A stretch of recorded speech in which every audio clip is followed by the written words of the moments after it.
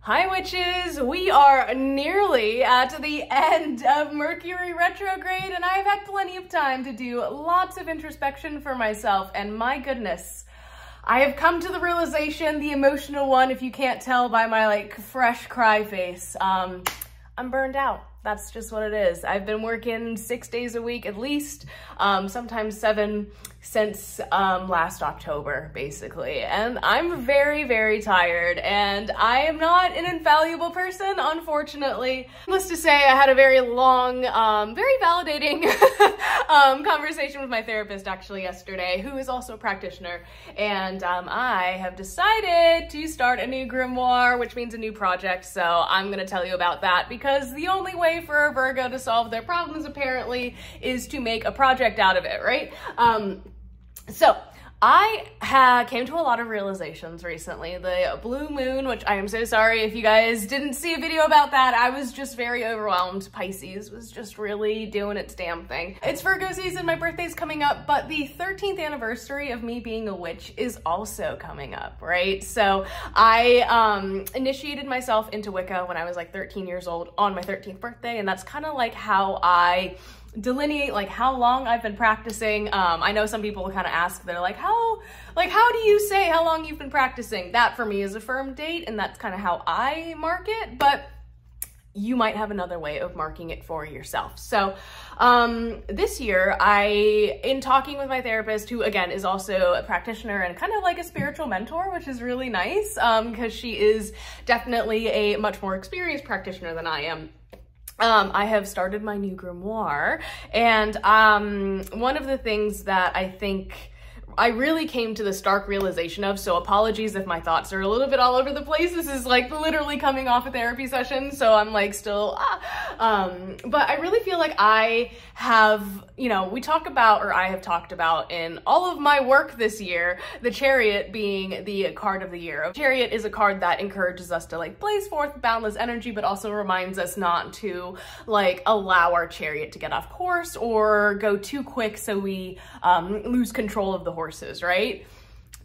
I've lost control of the horses, guys. What? I feel like I am just literally time is speeding up and I am just racing down this track or whatever. And that's really scary.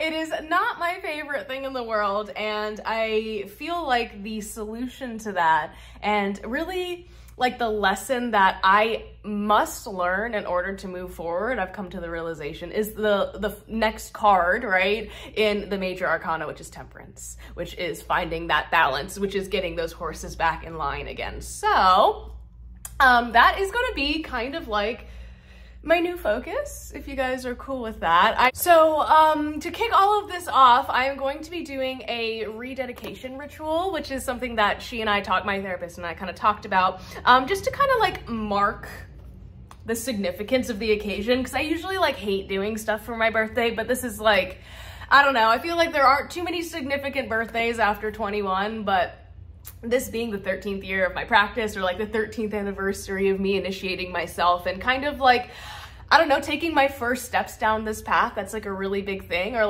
dedicating myself to this practice. So I restarted my this new grimoire. Someone gave this to me for Yule last year, and I actually had started writing some notes about therapy in there and then stopped for whatever reason, because I was this isn't what this is for. I'm gonna hang on to it. Now I figured out what the book's for, so thank you very much. But I took some time yesterday to kind of brainstorm some ideas. So I have my little notes here. Things such as the timing of the ritual. I want it to be around the time that I was actually born in the morning, I want there to be certain foods, my favorite wine and my favorite type of cake and fruits and stuff, and really just set set up an altar for myself, or to myself almost.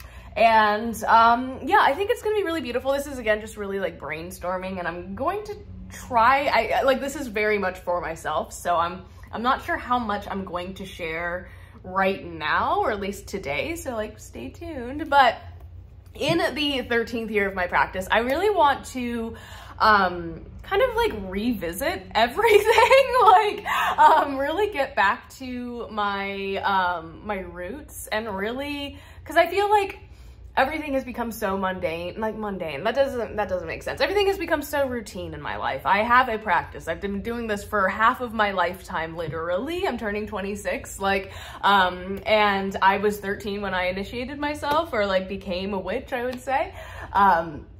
So I feel like everything has become so routine, it almost doesn't feel like that magical spark anymore. So I need to find what that, like, I feel like I've been chasing that for a while, and this year I really want to rediscover that. And I know that sounds a little bit like corny and weird, but yeah, that's kind of how I'm feeling. So anyways, thank you guys so much for listening.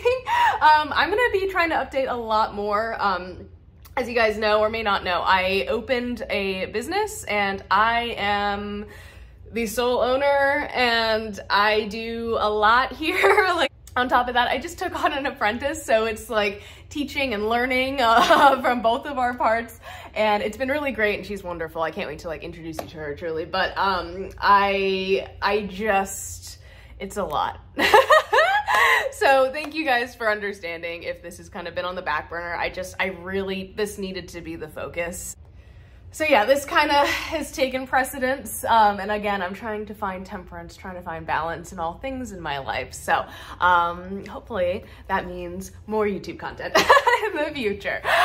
So anyways, thank you guys so much for hanging out with me today, and I'll see you in the next one. Bye.